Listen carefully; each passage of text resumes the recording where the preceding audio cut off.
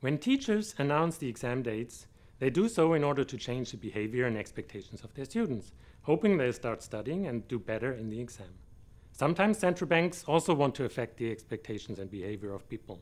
And if they want to do this, they'll start announcing what they expect to do in the future. For example, to keep interest rates low for long. This is known as forward guidance. With inflation being persistently low, many central banks lowered short-term interest rates. In order to then provide more stimulus to the economy, they also started announcing that they expect interest rates to be low for long.